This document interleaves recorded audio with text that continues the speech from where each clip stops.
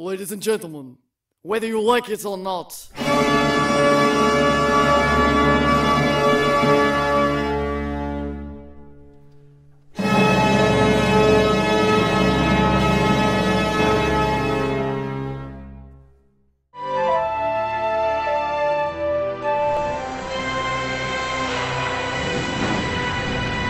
The Dead Gentleman's Gamers films are the finest films ever made to deal with Dungeons and Dragons.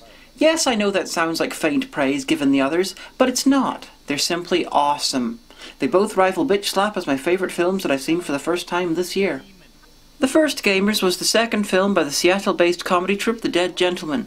It's 45 minutes of D&D action, mixing the players around the table and dramatising the action of the game itself, even when the dice rolls mean the unlikely or the impossible happens. Cool. The visuals and tech are primitive, but the DVD version I'm using here has spruced them up a little bit. The original version featured graphics similar to the classic kids show Nightmare, and to be honest, I preferred the original because I love Nightmare. The costumes and sets are, well, they had no budget, so fuck that. The script is where it counts, and for role players, it's gold. While the sequel is directed at everyone, this film is unabashedly directed at gamers, so there's a lot of jokes that will fly over the head of non-gamers. One of the players is missing the session, so his character is constantly just standing there, looking off into the distance, no matter what's going on. In every party there's someone who does downright stupid things because they can, or because they're bored, and when I play it's usually me. This party doesn't disappoint. The thief steals someone's trousers as they stand in the bar and then backstabs someone with a siege weapon. The elf kills a bandit king multiple times before he can give his obligatory villain speech. You are seriously pissing me off. Gamers' Dorkness Rising is the more accessible but equally good sequel to the Gamers made roughly 5 years after the first film.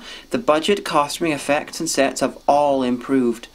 Whereas the first film was 45 minutes long and pretty much dealt with a single gaming session, Dorkness Rising is nearly 2 hours long and deals with 2 sessions, shows what the characters are up to in the week between the sessions, and even finds time to dramatise a game of Ninja Burger. With pirates. Why pirates? Everything's better with pirates.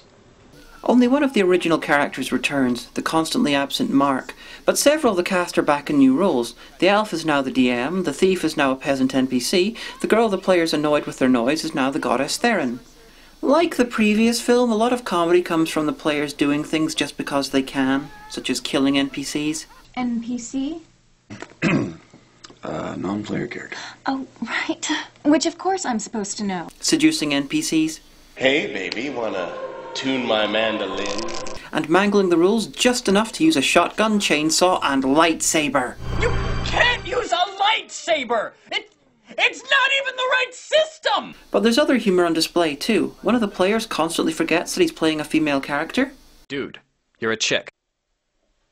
Oh, right. How embarrassing. A player used to playing fighters tries his hand at being a bard and is forced to generate 50 identical characters as they keep dying. There's 37 more of me, asshole! Yeah! Unlike the first film, Dorkness Rising gives non-gamers an entrance through a new player being shown the ropes of the game through the sessions, and she ends up being the most efficient player in the party. The Dead Gentlemen also do net comedy, live shows, and have made 2 Demon Hunters features, which can best be described as a comedy version of the World of Darkness, but with no RPG elements, if that makes sense. They're about demon hunters, hunting demons, mainly. Demon hunters including Tree, who's a Christmas tree, in a cowboy hat. To my knowledge, none of their stuff has been released properly and has to be ordered specially from their website, but it's well worth the money and it's a worthy group to support. Please, buy copies by the bucket load. And if you see this, Dead Gentleman, please make Gamers 3. Put simply, the Gamers movies are hilarious, original, and unashamedly geeky. If you can enjoy films that are poor in budget but rich in ideas, try these. Until next time, go to hell.